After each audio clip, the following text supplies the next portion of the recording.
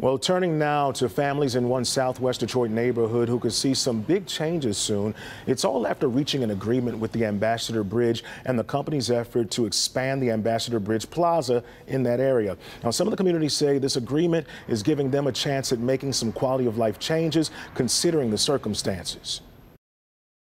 We are a neighborhood of almost 2,000 people. There's a big reason some folks call the Hubbard-Richard neighborhood in Southwest Detroit among the jewels in the city. There are almost 900 people that live on this side of the bridge. And one of the noticeable arteries in this area is the Ambassador Bridge. Its expansion over time has been a source of concern for some neighbors. For a long time, they have sought to close city streets, to buy up houses, and then they sit vacant. Sam Butler is president of the Hubbard-Richard Resident Association.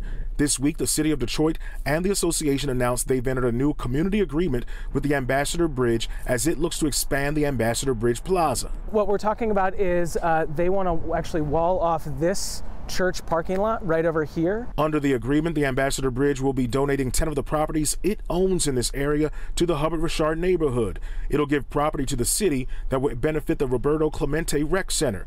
Demolition of the old Greyhound building on West 4th Street is part of the plan, including donating a large portion of that property to the Hubbard-Richard neighborhood for non-industrial development. With some of the new property that we get, we're very interested in, can we plant more trees? Can we revitalize them into affordable housing? With this new plan, the Hubbard-Richard Resident Association is also agreeing to the Ambassador Bridge Plaza expansion in certain areas and its design features, including lighting, buffers, and sidewalks.